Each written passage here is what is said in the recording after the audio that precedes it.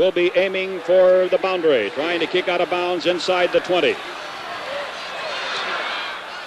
Good spiral by Pryor. Portee watches the ball drift out of bounds around the 14 or 15-yard line. They're going to mark it out of bounds at the 17. So once again, Pryor able to kick out of bounds. And here comes a man in a kite landing on the field. The kite man comes into Berkeley. Well, let's hope he can get down and doesn't crash into the stands. And he did not. That's a perfect landing. Well, it's a cardinal and gold, whatever it is, kite. So maybe he's a visiting Trojan, Mike. Whatever he is, I would guess he'll have a reception from the Berkeley police. Well, I'd like to know where he came from. I didn't see him until he entered the stadium. On TV, the people who brought fear